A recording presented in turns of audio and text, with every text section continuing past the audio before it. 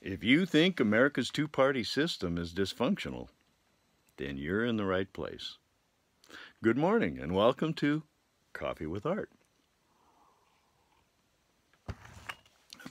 My name is Art Rude, and every weekday morning I try to do a video that I hope will encourage discussion. And let me first say, gosh, it was great to run into friends this past weekend that I hadn't seen for quite a while. And there were a couple of them that said that they really enjoyed having coffee with me, and I got a big kick out of that. That was great. Thanks. It was great to hear that. Because I always enjoyed a good discussion. But this partisan arguments, they are so ridiculous. So this morning I'm really glad to no longer be in the trenches, to no longer have one of those partisan perspectives, but to be able to look at it and laugh at how ridiculous it's gotten. Because I'm sorry, if I didn't laugh, I'd have to cry, and I don't like crying nearly as well. I like to laugh. But it's ridiculous. I mean, some of the things they're doing back and forth, and then both sides are going to tell you that this election is absolutely critical. See, from my point of view, the American government, let me just fill you in on an alternative point of view. See, I think extremely highly of the democratic republic that was established in the Constitution of 1787. I think it's a unique hybrid of the best ideas at the time. I think the research that Jefferson and Madison did was remarkable, and in spite of the fact it was a long time ago, they because of the Age of Enlightenment, they showed remarkable foresight, I think, and I've heard some discussion being critical of their time because, well, I won't go there. I do think the Constitution is worth saving. But it's very hard for people to accept that what it needs to be saved from is the two-party system, especially when you've grown up all your life thinking of America as the two-party system. I understand that. So that's why it's become a big tree that we have to chop down. It's a big problem. And the two parties will never fix the problem because they are the problem. So anyway, here's my book, Political Cocaine. I remembered to show it today. How America got hooked on the two-party system and how to intervene. And I really do believe that it is an addiction because people that are in the trenches are so into it. Their brain is reinforcing this conflict, and they're constantly getting their endogenous opiates. And I think it's addictive. And so that's what I'm going to talk about the next couple of days is the human brain, because I've always been fascinated by it. But let's talk about the government now. It's really a corporatocracy today. And the reason I say that is because it's a form of government that's run like a corporation. For instance, to Walmart or any of the big corporate retailers, see, the only value that people really have is as a consumer. You don't make any decisions about what it is. I mean, how many times have you gone and there's a product on the shelves you really liked, and then what happens? It disappears. Because those decisions aren't made by the people who actually use them. And that's the way it is with politics in the corporatocracy. The decisions are made above and sold to the ignorant sheeple down below. Well, I resent that.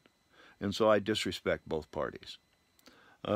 Because I believe in the Constitution of 1787, and there was no provision for political parties intentionally. And people have forgotten that.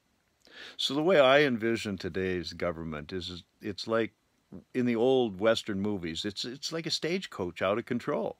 You know, the bad guys, be they outlaws or Indians in the movie, and we're talking black and white movies now.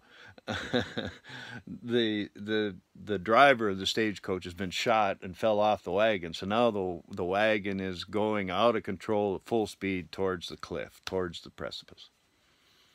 So the hero has to get out of the stagecoach and climb up on top and get control of the horses and save the day. Well, what's been happening with our two-party system is the hero is either a Democrat or Republican. So if it's a excuse me, I mispronounced that, is a Demorat, then the stagecoach gets pulled in control by pulling it to the left. Okay, so now there's a negative reaction to that, and the Republican comes from the stagecoach and saves the day and knocks off the Democrat, and now we get control and go back towards the right. So the two-party system has our out-of-control stagecoach veering to the left and then back to the right and back to the left. Can't you just see it coming now, too? I mean, it's ridiculous, and we're still going towards a precipice. But I believe in people. I'm a populist. I believe at some point the people will say enough. And I said that quite a few years ago now.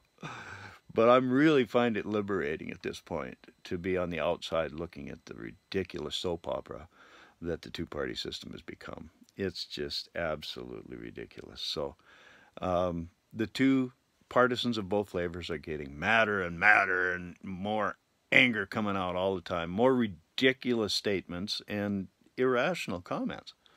So the vast majority of people, I'm convinced, and that is getting larger and larger, are absolutely disgusted with both parties, and I'm loving it. But my question is, at which point will they be disgusted enough to act? Well, I'm acting.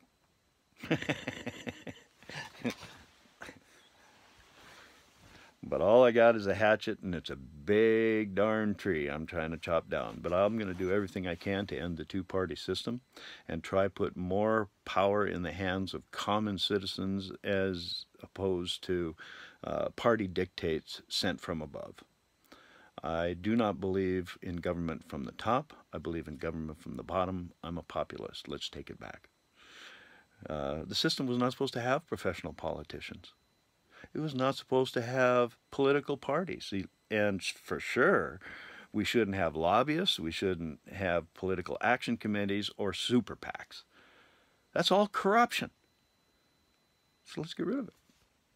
So let's have that discussion. And I hope you will. I hope you'll have time today to sit down and discuss something with somebody. Remember that every day is a gift. That's why they call it the present. So unwrap that present carefully, because there's good stuff in there. Wouldn't want you to miss anything. Have a great day. Have a great discussion. And take a couple of whacks at the idiocy. I hope you have a tremendous day.